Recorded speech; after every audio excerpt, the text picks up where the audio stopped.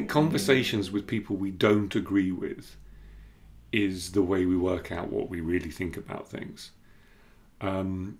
Essentially, we need to be open to being persuaded. We need to be open to compromise. We need to be open to a sense that there are many different points of view, and those points of view have validity, not always, but in some instances, and we may not be understanding, we may not understand why people are having these positions because we don't understand the instances that they're using these positions, and from where those positions derive. So I've been reading 3 books for which are kind of outside my comfort zone, in the sense that I'm not sure. I mean, 2 I profoundly disagree with, and 1 I'm not sure what the result of the thinking is.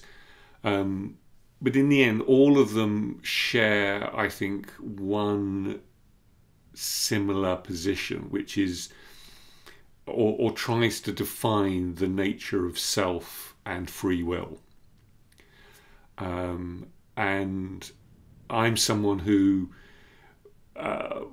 intuitively believes we are individual selves, that we cohere as a point of view that is both located and continuous.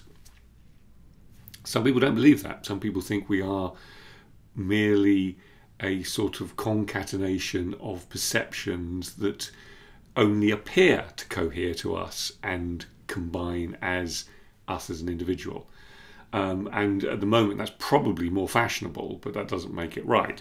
So what have I got? So I'm reading From Bacteria to Bark and Back by Daniel C. Dennett, who is the kind of world's leading philosopher, neurophilosopher, and he makes up one of the 4 horsemen of the apocalypse of neo-atheism, or new atheism rather, and neo-Darwinians, Darwinianists, Richard Dawkins, the late great Chris Hitchens, and Sam Harris. But he's probably the kind of grandfather. He's the oldest. He's probably the most credible, I would think. But his view ultimately, and it's much more nuanced than this, but then you have to read the book, is a kind of computational theory of mind, which is that actually our minds or our brains are essentially like computers. He's a kind of wholly deterministic philosopher who essentially believes that we are determined by physical stimulus that we receive that has a physical impact on us, and it creates certain behaviours in a really kind of simple way. And I think he has said this somewhere, but it's obviously a much more reduced, a reductionist version of his philosophy, is that we are just super complex thermometers. The point about the computational theory of mind, or any kind of similar metaphors, which have been brilliantly demolished by Rowan Williams in his What is Consciousness lecture, which is on YouTube, is that obviously computers don't do anything that haven't been created by some external force. They are complicated tools. Tools don't do anything. We do things with tools. We create tools and we do things with tools. Now that suggests, and I don't really want to get into this, that you can't have a computational theory of mind without some kind of external agency creating the computer and giving it its way of working.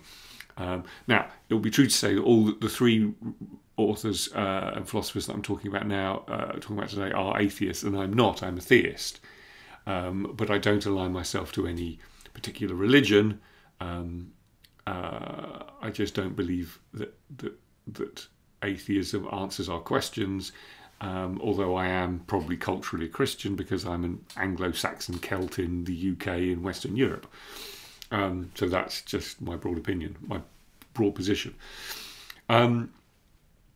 But for me, Dennett, who is a great writer and very convincing and persuasive, seems to me always to occasionally is just a little bit slick when he essentially starts going, we don't know, but it's probably this. No, it's definitely this.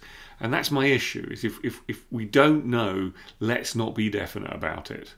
And there are certain things in evolution that we don't know, but he seems to have an agenda. He seems to be essentially saying, I'm going to press this point as though it's certain.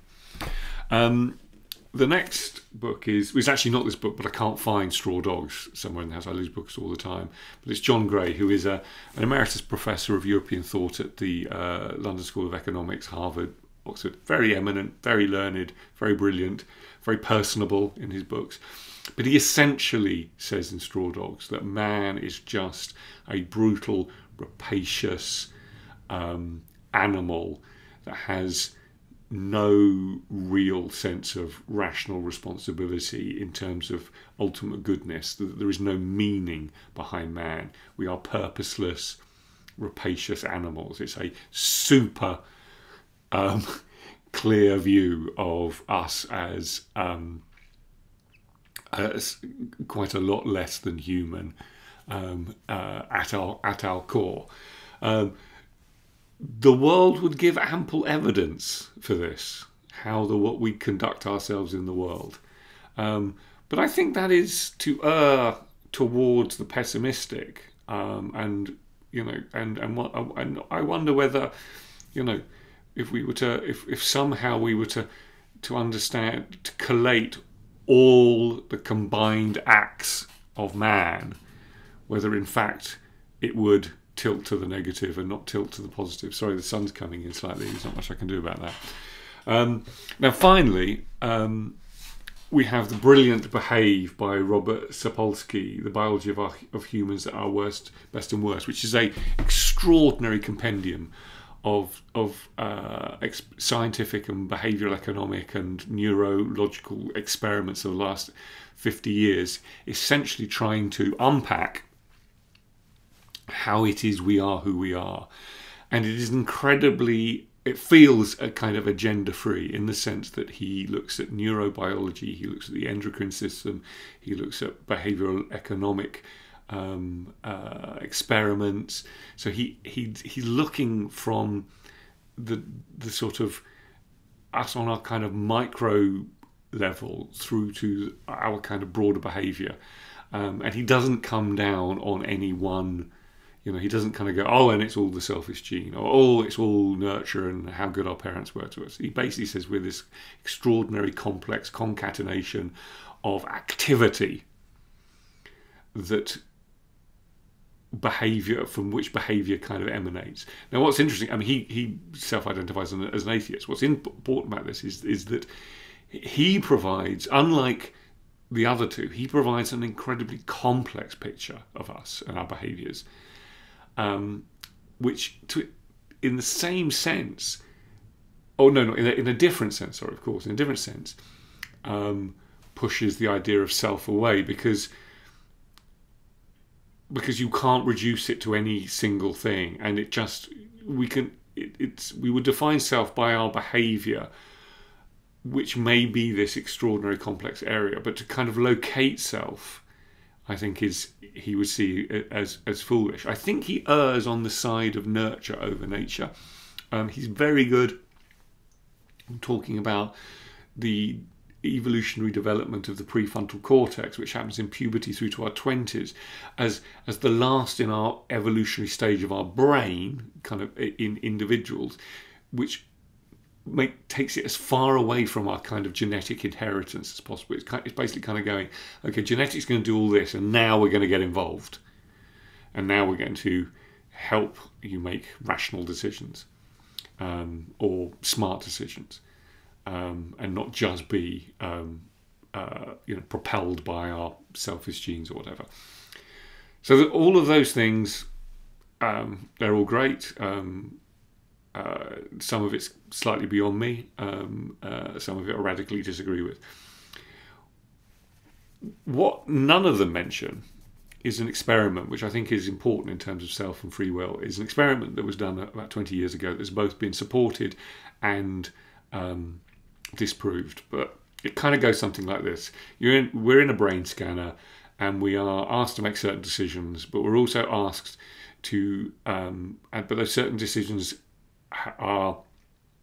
we have to identify when we make the decisions, and the brain scanner essentially will pick up on, the excitation or blood flow, increased blood flow of our brains in certain areas, which will indicate when we make the decisions. And what was discovered was that our decision making happened not microseconds before we were conscious of it, but sometimes up to 10 seconds before we were conscious of making a decision, the decision had been made, which to some people essentially said, if we're not conscious of our decisions, we don't have any free will, because essentially our brain is making decisions and we are becoming conscious of it, and it is an illusion that we have made the decision. The decision has happened before we are conscious of it.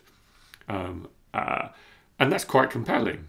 But does it follow that because we are not conscious of our decision making, that it is not a self making that decision? Now, there is an argument which is part to do with this, that we may be predominantly determined, that we subconsciously or unconsciously make a lot of decisions, but that the self or the conscious mind can decide against them. So we don't have free will, but we have free won't, which I have some sympathy with, because I don't think we can say we are completely indeterminate. But I want to offer another version, which is that if we think about the amount of stimulus that we receive and the amount of decisions we have to make in every single second of our day, much is automated. Now, it's automated because otherwise we'd be so overwhelmed we couldn't do anything, because we'd have to go, what do I do now? What do I do now? What do I do now? What do I do now? What do I do now? What am I seeing? I'm seeing red, blue, blah, blah, this, that. To be conscious would be to be 100% conscious would be to be completely overwhelmed. So we park or move or automate over our lives certain decision making. But because we do that, that doesn't necessarily mean that it is not ourself having made choices which to park or move or automate.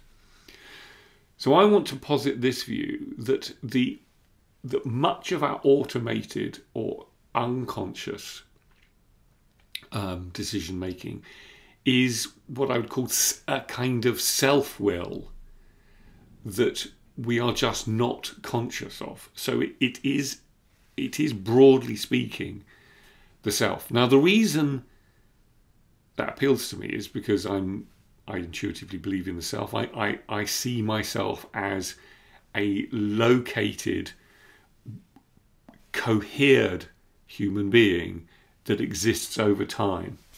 Now, that might not seem very radical, but many people think that isn't the case. Many people think we are just a sort of extraordinarily complex sense of kind of fragmentary impulses that give the illusion of continuity and coherence.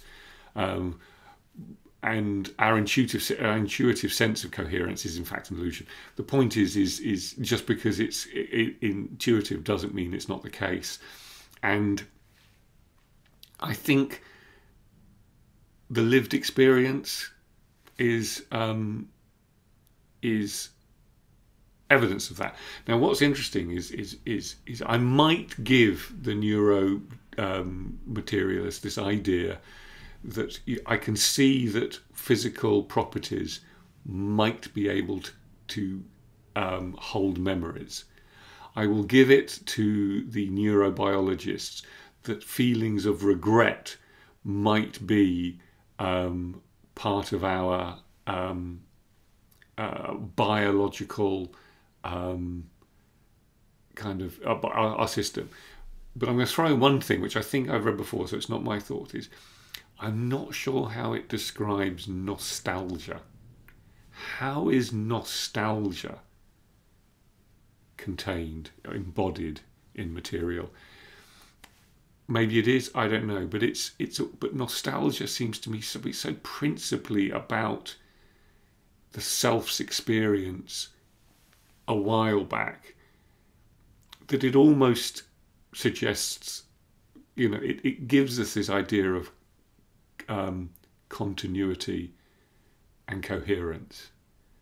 And with that, I will leave you to your Sundays. Thank you very much.